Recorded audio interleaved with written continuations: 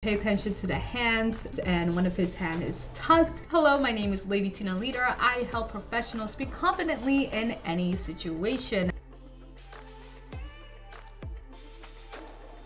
Yes, they do. I'm done. And why I'm we get into super their done. psychological motivations. I'm super done. So I noticed that in the beginning, Megan Fox feels very free when she's asking MGK all the questions. She feels very relaxed, very confident. But then when it came to a flip where MGK now asked Megan Fox the questions, I could see that her hand goes under her legs. Anytime you see in the body language that somebody's concealing their hand, so whether they put their hands in their pockets, hands behind them, hands under their legs, then they're trying to hold themselves back from revealing too much about themselves. It makes sense in this context because obviously Megan is a celebrity and maybe there's just some things that she just doesn't want out there. Fair enough. But if you ever see somebody holding or hiding their hand in any type of way, that's just an indication that they don't feel quite comfortable in the questions that you might be asking or in the setting that they're currently in. So whenever you talk to somebody, pay attention to their hands and where they are. What is my hidden talent? No, Buddha, don't you dare. Don't you dare. Okay.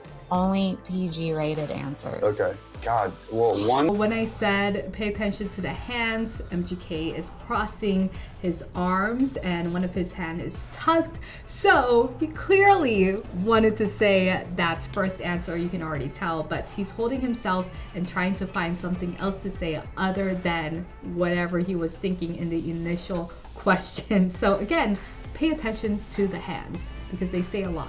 Peace. We're talking Yeah, about but which Harry one? Potter. Yes. Don't think that But I'm which not one tapped is in. my... They do this handshake twice. So we actually do this all the time with body language when we build rapport with somebody. When you just meet somebody, if you're able to do a handshake, then shaking their hands is a huge one. Interesting fact about handshakes or any type of physical touch that you might do with somebody is that on a subconscious level we tend to somehow wipe it on our face, and the reason why we do that is so we can smell them. If somebody's ever bumped into you and you've ever felt this weird feeling like, okay, something bad's gonna happen, you are picking up on what is happening in their neurochemistry. And it could just be that they're nervous, but this is really the reason why people come to me when it comes to speaking confidently, because oftentimes in high stakes situations you get nervous, you have social anxiety, even though you don't have social anxiety when you're with your friends. But for some reason when you're talking to authority figures, oftentimes you get very nervous. People can smell the fear on you, or they can smell the anxiety on you. It goes into their subconscious and then they have a perception about you. So it's just something to keep in mind. Anyway, all of that being said, what I'm trying to say is that when they do this cool little handshake, it creates that closeness, that rapport on a very subconscious level. What I'm trying to say is that they're probably in a honeymoon stage right now. And it's super cute. Sword, katana, No, Blade. Blade is chaos, Blade is what? hectic, violence, Yeah, I like Blade. level. Neville, like long No, bottom. like If you're in a dynamic where one person is way more dominant than the other person, the dominant one tends to talk over the other person. In this case, it feels very power couple-y because each individual person will always finish their thought process. They're not afraid to talk over each other and finish their sentence, but they're also hearing each other at the same time. So they have that level of rapport and respect that they do give each other. And of course, this is done in a very playful way.